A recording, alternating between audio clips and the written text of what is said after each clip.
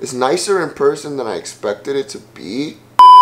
What's good, YouTube? It's your boy Zay back with another banger, man. And today, you already know what we're getting into. As you guys can see by the title, we're getting into those Oregon 5s, you know what I'm saying? I'm gonna cut the chase and get straight to the video, man. Pretty much, as you guys can see, we have the box here. I actually picked these pair up for from Jimmy Jazz.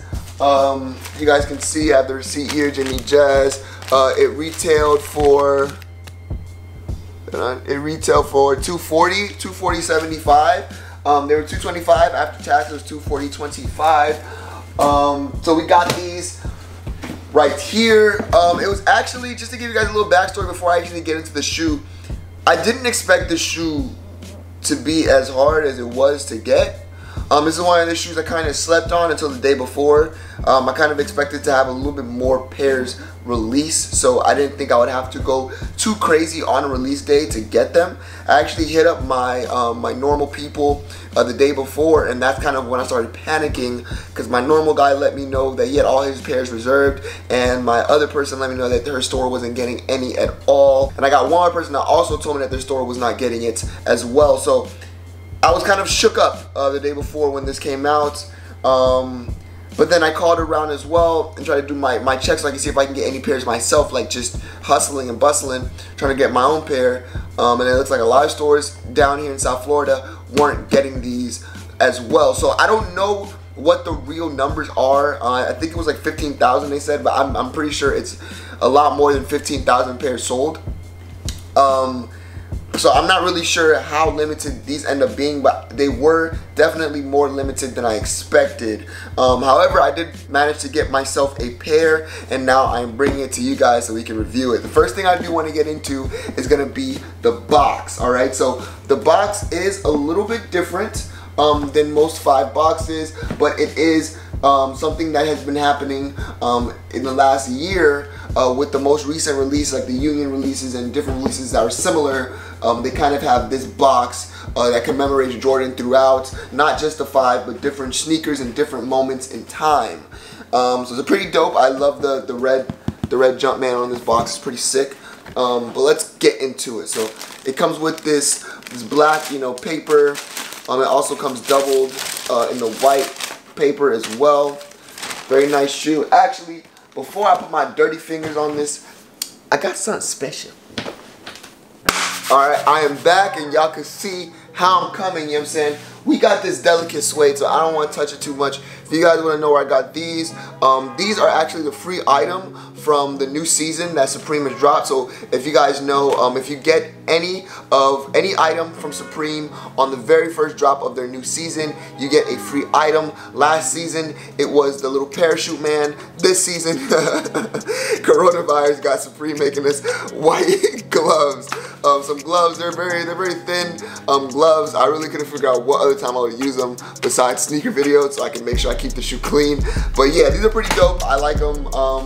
Yeah, you get them for free as long as you get any item from Supreme, so make sure you cop Supreme's first drop of every season. Alright, so now, let's go into this sneaker right here, and woo! Woo! Check this out, dude. Woohoo! That suede, oh my god, boy. That green suede nubuck, oh so clean. Oh, so clean. Oh my goodness. Alright, so we have a pair in hand now, right? So we have a pair in hand, and we can see that this green suede is nasty. I love it.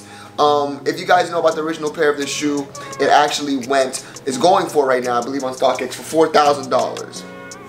Right, so they have the same pretty much colorway. The only difference is there's no Oregon sign here, and there's no duck on the back. As you can see now, it's a metallic gray. On the inside of the tongue, it says Elevate upside down, and on the back, it's that collegiate Jordan symbol on the back of these. Last time we've seen these were in 1990 releases of Jordan 5s, but they bring this back. I'm a 90s baby, so I appreciate it. You know what I'm saying? So After that, we do have the black, all black midsole, the yellow accent here on the little shark fins, I like to call them, and then on the bottom is an icy bottom with that Jumpman underneath.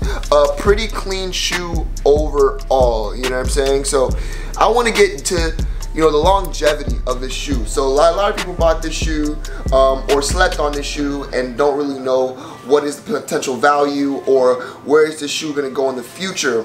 I'm going to give you guys my reasoning for my opinion. I believe this shoe is going to end up being a very valuable shoe in the future. I feel like right now we're going to find this shoe at the lowest prices that they're going to be, but I feel like in the future this shoe will definitely be going up in value, and I'm going to tell you why. So the reasons I feel this way is because, number one, like I told you guys already in the beginning of this video, is that this shoe was a little bit harder to get than I expected it to be. I expected it to be not like a general release, but like something that would just kind of be easier to get. Like, it's still not a general release, but just I would be able to get a few pairs. I can call some people and they could hold a few pairs for me. That did not end up being the case. So that was a big thing. Another thing is when I was doing my actual footwork and calling around to see if I can get unclaimed pairs or who had pairs, majority of the stores, I probably only got 3 stores that legitimately told me, and this is 3 stores between calling all my Foot Lockers, all my Champs in the area, and all my Finish Lines. 3 stores, you know, and for Foot Locker, I know the only store I was getting it really was in Boca. So 3 stores that I got to tell me that they have it out of all the stores that I called. So that's another indication for me to let you guys know that maybe if it's, I don't know if it's South Florida, in the comments down below let me know what state you're in or how limited it was in your state. But I know in South Florida it's pretty hard to get it's pretty hard to get my hand on a pair of these. Now let me go into the other aspects of the shoe. So now, what's the shoe trailing behind? So as you guys can see, normally the way that we indicate whether a shoe is going to do well in the future or it's going to go up in value really is going to be based on if the original colorway of the shoe did well. So we all know classic colorways like Bread 1s, Chicago 1s, Cement 3s, white Cement 3s, just this OG. There's certain colors that we know, even though they're going to make multiple pairs of this shoe, it will do well. This is another shoe. The last shoe that came out looking like this is going for $4,000. So with that being said, this is the only other, you know, release of that colorway for the shoe. It doesn't have the Oregon, you know, stamps on it, the Oregon team stamps on it, but it is still the same exact pretty much shoe colorway that came out. So, and a lot of people were kind of confused about like what the name is, because Jordan Brand actually calls this shoe the Green Apple. Stop, Jordan. Stop with all this trying to make it a different shoe. You literally copy and pasted the shoe. You took off the Oregon sign so that you don't have to worry about paying them for branding or whatever. You didn't have to worry about Oregon being involved in this. But don't take away the initial idea of the shoe coming from Oregon. Dude, this is an Oregon 5. If you go on StockX, you go to any person in the community of sneakers, they're calling this an Oregon 5. They're not gonna call, we're not calling this shoe. We don't care what you did, Jordan. We don't care what you try to call this. We're not calling this shoe the Green Apple 5s, dude. It's not gonna sit. You know, it's yellow, you know? You should have made it red, like Christmas. It's yellow. This is an Oregon 5, you know what I'm saying? Like, there's no way around it. So, with that being said, that's another reason why. The last reason why I would say for the shoe is gonna be the actual making of the shoe. So, like the materials used and the delicacy of the shoe. As you guys can see, it's an all green suede nubuck upper, man. This is a very delicate shoe. You can't wear this in the rain. You can't bring this around water. You can't spill juice on this. It's not like other shoes where you have, you know, leather on them. You know, if I had my 3s right here, I have leather, so it's like I spilled some juice on the black. I get it, you know, a little wet, you know, on the black. This shoe is gonna be fine. I'm not gonna have to worry about it. The Jordan 3 is known, most Jordans and Jordan 1s are known with that leather to be very durable. Once you bring suede into the picture, all that stuff goes out the window, which means that people within the first year from yesterday, because these came out yesterday, within the first year of the shoe, throughout the next year, this shoe is going to be damaged, broken, and the pairs that are not fresh like this one are gonna be being worn and being broken down, and people are gonna screw these shoes up just because of how easy it is to screw up. And because of that, a clean pair of the shoe is going to be worth a lot, simply because the chances of the shoe getting messed up for the year from other people having their pairs and eventually trashing them or throwing them out or putting it on the shelf, there's going to be more of those pairs because of how delicate the shoe is than there are going to be clean pairs. So that makes me also believe that this shoe is going to do very, very well. But those are my three indicators as to what this shoe is going to do in the market, and how this shoe is going to do. If you guys let me know what your comments are down below. If you guys let me know what you guys think in the comments down below. What do you think this shoe? Do you guys think this shoe is a personal shoe? Should I wear it? Should I keep it?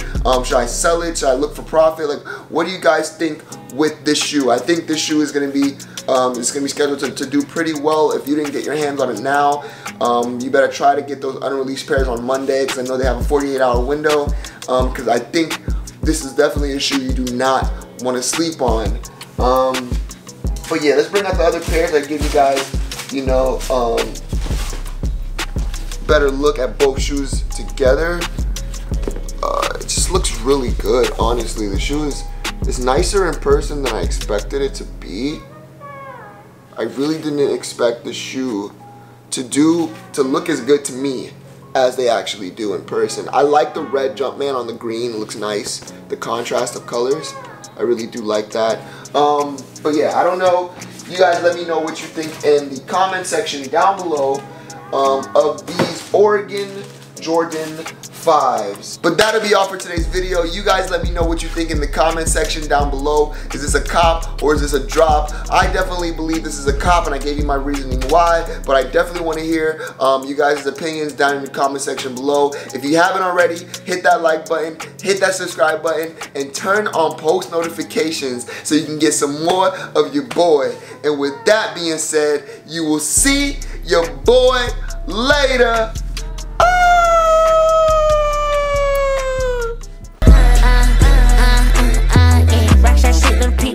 Pull up on the block on the street, KKK on my feet. That nigga bro, he ain't eating in a week.